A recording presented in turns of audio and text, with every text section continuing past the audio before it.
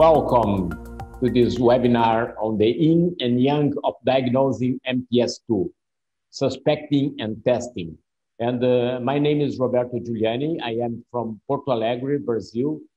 A disclaimer from this webinar is sponsored by Takeda. And we have here our disclosures. And so the agenda. We have two main parts. First, the yin, about suspecting MPS II. And we'll approach two topics. One is the pitfall arising as a result of MPS being a rare disease. And the other point is the pitfall arising when MPS II is less common than other MPS diseases. So we'll talk about these 2 points. And the second part of the seminar will be the yang, testing for MPS II.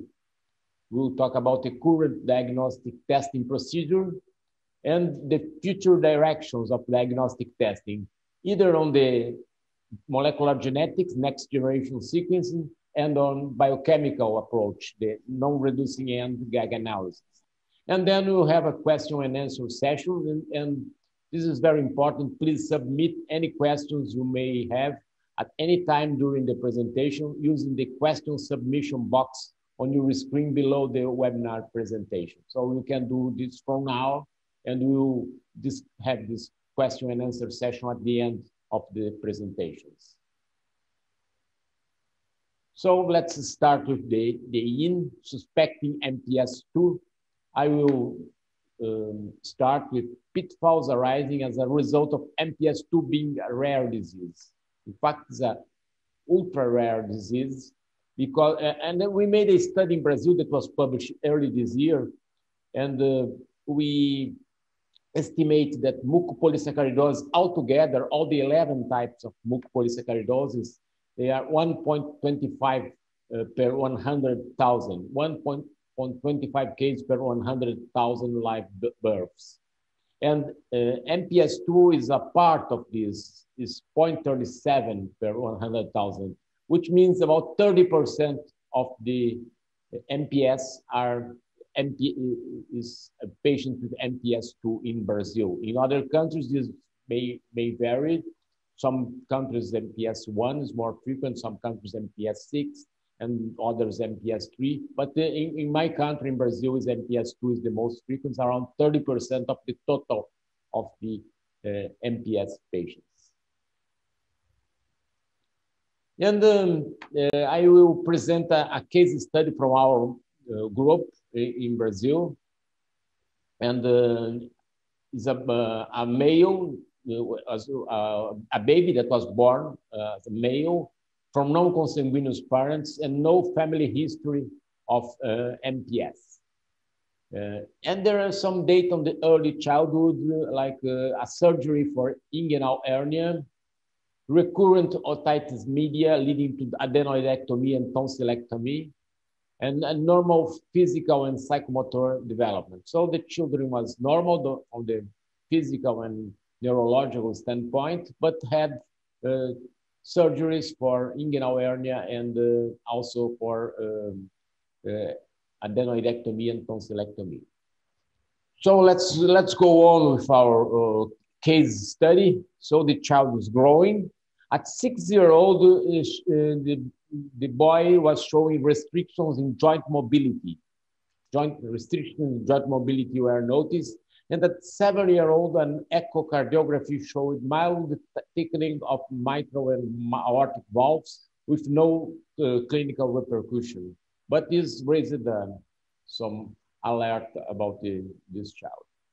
And so at this stage, which diagnosis would you suspect? Again, the same 4 options: normal childhood ailments, a disease underlying these symptoms. Now you have, in addition to the hernia and to the adenoidectomy and tonsillectomy, you have a joint restriction and some abnormality without clinical repercussion on heart valves.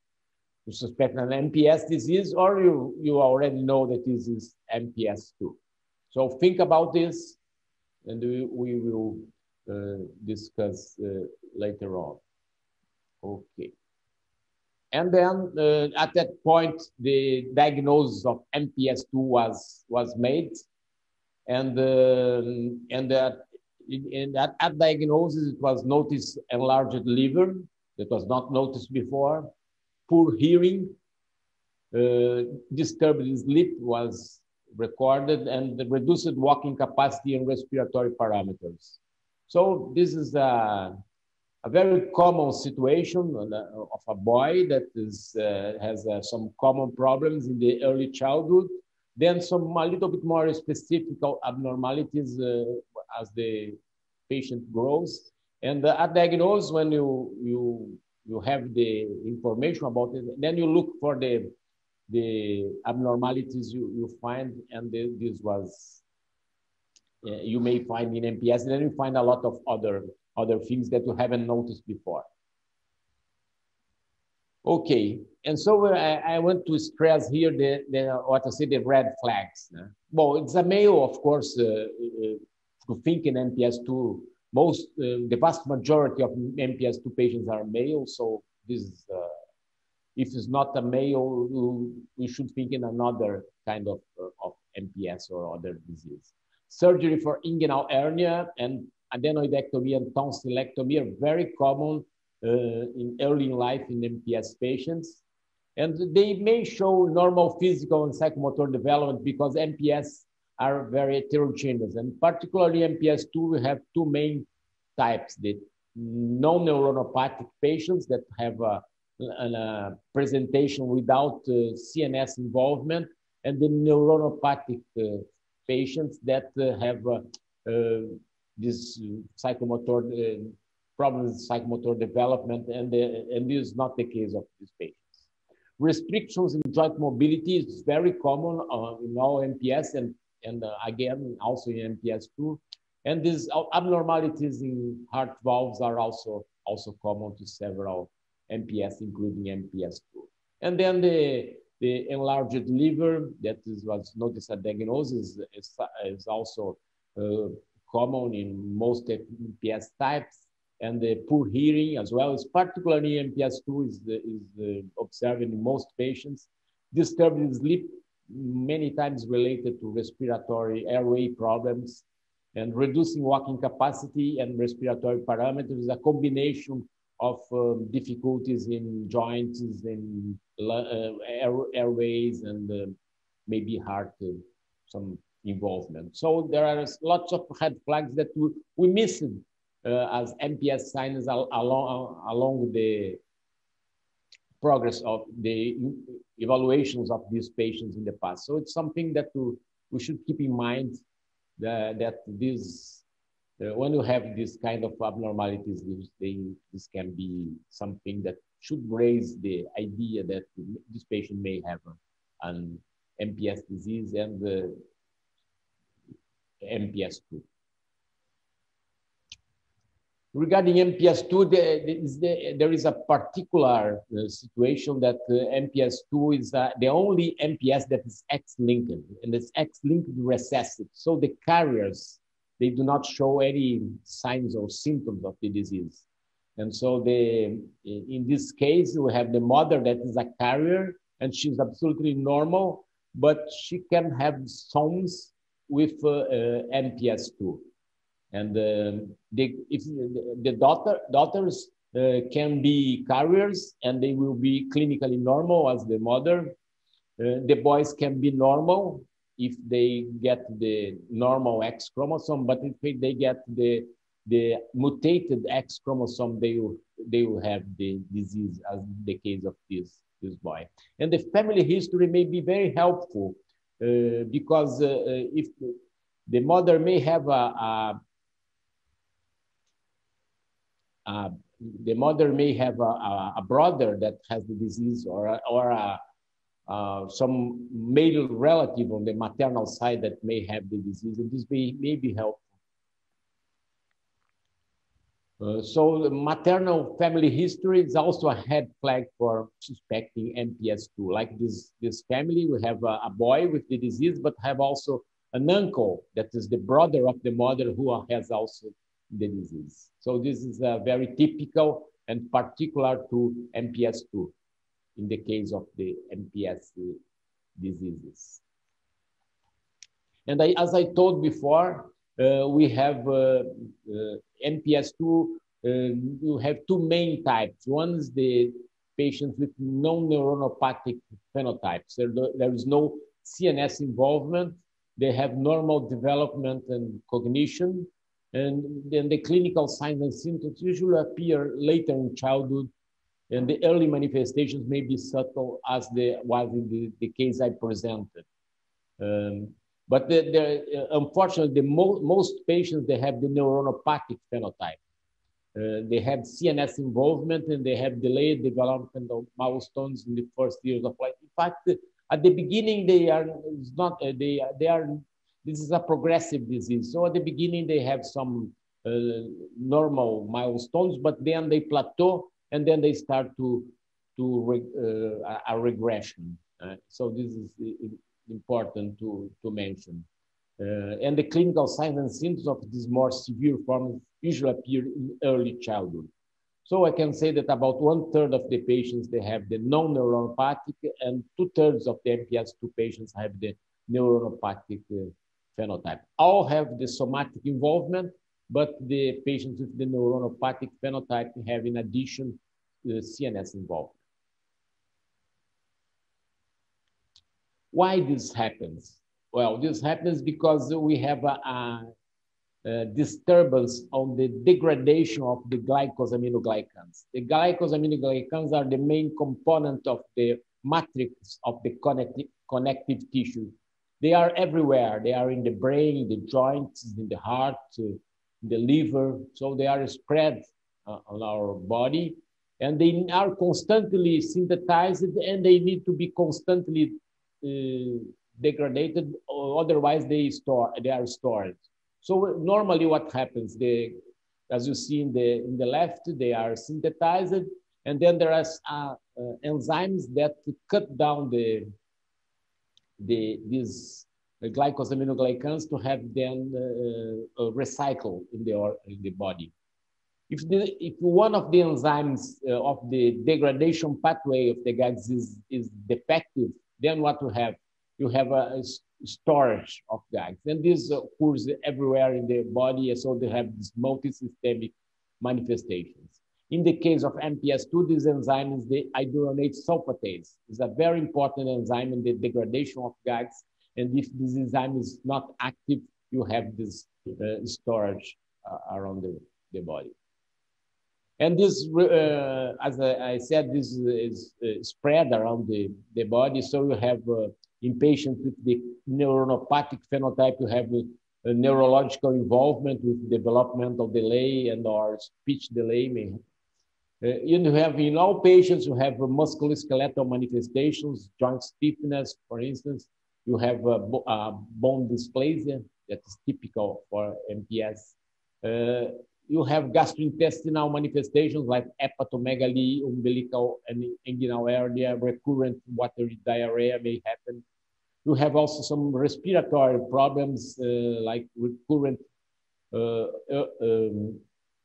ear, nose, and throat manifestations, like recurrent otitis media, hearing loss, chronic rhinorrhea is very common, upper airway restriction, recurrent respiratory infections, also very common, and coarse facial features. And then you have also cardiovascular involvement. So there is these are just examples of what can happen in a MPS II patient. But a very important point is that the combination. So if you find this one of these findings, if it is isolated, it's not that important in terms of MPS, but you have to get a combination of, let's see, visceromegaly, like enlarged liver, and these respiratory problems or hearing deficit, then you should be alert to the possibility of an MPS. And one important thing is that there is unfortunately, there is a long delay from the onset of symptoms and the diagnosis of MPS II. And this is interesting we made a survey, and 57% of MPS II patients had surgery before diagnosis. This means that the patient was admitted to a hospital, had a surgeon who evaluated him, an anesthesiologist, nurses, and nobody was really suspecting of MPS. So it's important that we should be aware about these early red flags of MPS to try to make the diagnosis earlier in life. And in fact, the average diagnostic delay from a survey we made in over 100 families is about 5.9 years. So it's a large, it's a very big number. We should decrease this number, and let's discuss about how to do this. And our patient, this is a picture of our patients. This is a patient of non-neuronopathic phenotype. He had multiple surgeries in early childhood, inguinal hernia, adenoidectomy, tonsillectomy, and the suspicion of MPS was not raised at that time. It just was raised when he was 6, 7 years old.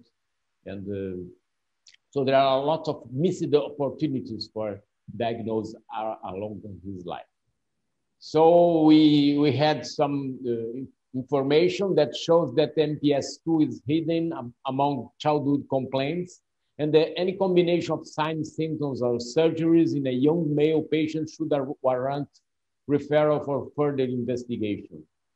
But in fact, it's difficult to figure out that it's MPS II because it is hidden among the MPS and other MPS-like diseases. So it's very important to refer for testing upon suspicion of MPS for an accurate and fast diagnosis. So let's talk now about this diagnosis. Yeah. So the second part of our webinar is the young testing for MPS II. The current diagnostic testing procedure will be the first, my presentation, and then we will discuss later the future trends. So it's very important for the diagnosis, not very easy to diagnose in terms of the laboratory testing. So it's important to have centers that are getting experience with this diagnosis, or may establish some networks of services that work together to have the tests done properly and in a fast way. So in Brazil, I will tell you our experience. We established the MPS Brazil network to provide diagnostic support to doctors around the country who suspect of MPS in a patient. So the first point is the family that takes the child to the doctor, and the doctor, if he really suspects of MPS, he can collect samples of blood and urine and send to the laboratory of this network. Usually, Brazil is a large country. The samples came by plane, and then they get. We are in the very south of Brazil, so they arrive to our lab. And then we process these samples in the lab, and then we reach the results were sent back to the doctor. So the doctor receives this, and then he provides to the family. And if there's a diagnosis of MPS, now he can manage properly. So this with this establishment of this network, we are able to speed up the diagnosis of MPS. And many patients that are already there, they are become diagnosed, and they are diagnosed faster in a way. So this is a very nice experience. So I will talk a little bit about an overview of the diagnostic testing process. We start in the top with suspicion of MPS, so the clinical suspicion. And the first test we do is the urinary gags, the total urinary gags. So we measure the total urinary gags. This is a colorimetric method, not very difficult. And then if you have increased urinary gags, we go to see which kind of gag is, which species of gag is increased. If it's heparan sulfate, dermatan sulfate, or keratan sulfate, because they can indicate the type of MPS that is involved. And we do this by thin layer chromatography or by electrophoresis. And also we have this information, we'll go to do the enzyme assay, to test the enzyme that is suspected to be deficient. And so we test 1, 2, or a little bit more the enzymes until we have the enzyme that is deficient. If there's a sulfatase deficient, like in MPS II, that is a duronate sulfatase, we need to assay a second sulfatase, at least one more sulfatase, to exclude a disease that is multiple sulfatase deficient, where you have all sulfatases are deficient. And so if you find one sulfatase deficient, you need to assay at least one other to have this information about to rule out this multiple sulfatase deficient. So also have this, find the enzyme deficient, you have the MPS confirmed. And we can do, and we are doing now more and more, genetic analysis that can help to confirm to predict the phenotype, help to in family history, help to identify carriers, may be useful for prenatal diagnosis. So this is the overall flow of the diagnosis. Very important that if the total urinary gag, that is the first step, normal, you have to check if this urine is not very diluted, if the age of the patient, because the gags, they decrease with age. And if you are, your suspicion of MPS still persists, you may do in a second, another sample, or even to go further in the diagnostic investigation. And also we have to yes, in this slide, you see the urinary gags, you see the dots are the patients with MPS, you see that they decrease with age. So the older the patient, the lower the gags, and sometimes it approaches the upper normal level, that is the straight line below, lower straight line is the upper normal level. Sometimes the level of patients, they approach it. So it's very important to consider these variations when you assay the urine. And also it's important to avoid some methods that were used in the past, like you see in the right, the toluidine blue spot test or the turbidity test, that they have a high rate of false positives and false negatives. So avoid this, do the colorimetric measurement, but take care with the very diluted specimens and also with the age of the patient and variations that could occur. So coming back to our flow, we can see the chromatography or electrophoresis today is something that we use, but we will, as I'll show in the end of the presentation, there is a trend to replace this by methods a little bit more accurate. I will show you the next slide. You see the electrophoresis of gags.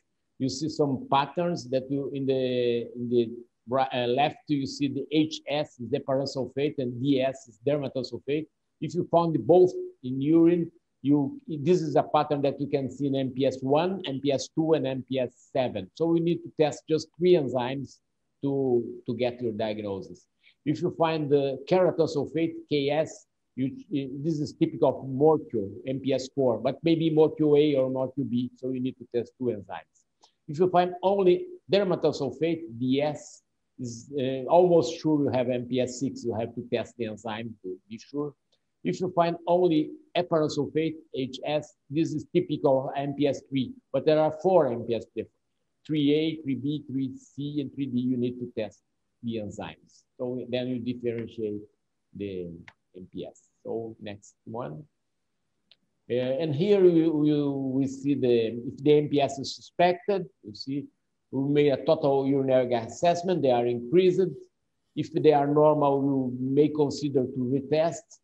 Then you go to this chromatography or electrophoresis and you identify some groups of results. So as I told before, in the very left.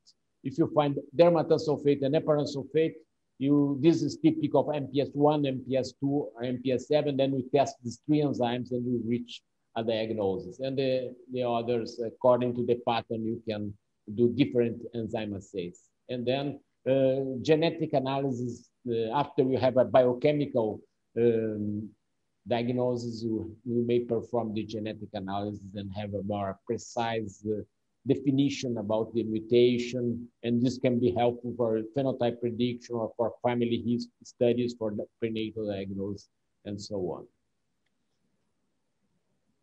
So let's see our patient, how he performed. So he had a very increased urinary gags, 495. The age-related upper limit is 106, and I insist that it's important to have age-related normal values because they vary with age. And the electrophoresis, he had heparan dermatosulfate. This is typical of MPS I, MPS II, and MPS 7. But when you did the test for the MPS II enzyme, we found a very low activity, 3.3, and the normal lower normal levels on 122, so very low. But as it's a sulfatase, we need to assay another sulfatase to be sure that it's not multiple sulfatase deficient. We assayed the aryl sulfatase B, and this was normal, 200, and the normal is between 72 and 176. In fact, it's a little bit increasing, not clinically relevant. So MPS II was confirmed, and then we went to the molecular genetics test. We found a mutation. That's the non-pathogenic mutation, also found in the mother. So this is useful for genetic counseling. And we can test other relatives if the family is interested and provide a more robust counseling to this family. So now I'll go to another part. Is the prospects for the improvement of biochemical diagnosis. And there is a technique that was very recently described that can be very useful. It is based on the degradation of GAGs, because each enzyme cut the GAGs in a different point. So depending on the type of MPS, you have a different enzyme that is missing. And so the GAGs will be that are stored in that patient will be different according to the type of MPS. For instance, in MPS II, you have a sulfatase that cuts the GAG molecule in the very beginning if the sulfatase is missing, and then you have a long GAG chain that is stored. In other case, like the MPS IIIA, you have a different enzyme that cuts the GAGs in a different part, so you have a different chain that is stored. So if you are able to analyze the type of chain that is present in the urine, you can have an insight about the type of MPS that patient has. So this is a very powerful method. And I think in the next slide, it's a very powerful method. And according to the specific enzyme deficient, you have specific GAG chains with varying lengths that you can have a pattern that is very consistent according to the type of MPS. Of course, to analyze this, you need some equipment that can detect these variations. So the next one. And then these equipments are usually the tandem mass spectrometry with or Mauditov equipment, and then they can detect a spectrum that is related to the type of GAGs that are stored. And a study that was published in Australia, they tested patients with 10 different types of MPS, and they found a sensitivity of 100% and a specificity for the type of MPS of 100%. So it's a very promising method. It tested 93 patients. They are correctly identified in one of the 10 MPS subtypes they were tested. And so this is a very promising method in terms of biochemistry to have a very precise definition of the types of GAGs that are present in the urine, and from this predicted the type of MPS the patient presents. So the next slide. So this novel non-reducing ends GAG analysis, they name this of this because depending on the enzyme deficiency, they stop the degradation of GAGs at different points. So you can test for all MPS in one urine samples, in one assay, and compared with traditional GAG test, has a higher sensitivity and specificity. Comparison to age-dependent normal range is not required, as there you have an internal comparison between GAG types, and in the shorter GAG chains appears to vary less with age. So this is another advantage. And this test reveals the MPS subtype. Therefore, confirmation by enzyme assays only requires one enzyme to be tested, decreasing the cost and time taken. Compared with genetic testing, this is a functional assay showing the enzyme deficiency and GAG accumulation. Therefore, it's more informative than a genomic test, which could review buzzes. So this test, biochemical test, is quite precise and could be used for newborn screening or to evaluate a response to therapy. So, of course, for newborn screening, this test I mentioned is in urine, but is being adapted also to use in blood, and then may be suitable for newborn screening. So it's a very nice advance in terms of GAG analysis. And I, in my opinion, coupled with the next generation sequence, they will have a very good combination with this information, the information, biochemical information, the molecular information, and you have a very precise diagnosis. I have some just final comments about this summary of our presentation. The one is that MPS II can be hidden among childhood complaints, as we show it, and MPS II can be hidden among other MPS diseases. A combination of signs, symptoms, or surgeries in a young male patient should warrant referral for further investigation, as Professor Esgu just mentioned. Don't attempt to clinically differentiate the MPS type, just refer for testing. This is important. So suspect of MPS, don't be worried in they clinically say is MPS II or MPS I. You refer for testing and you have the result. Establish spare testing centers or referral networks to make referral easy. This is very important, and to have this established. And within testing centers, follow best practice guidelines and hopefully employ new technology when it becomes available. And this is a moving scenario, and so we'll have soon these new techniques also available in many laboratories.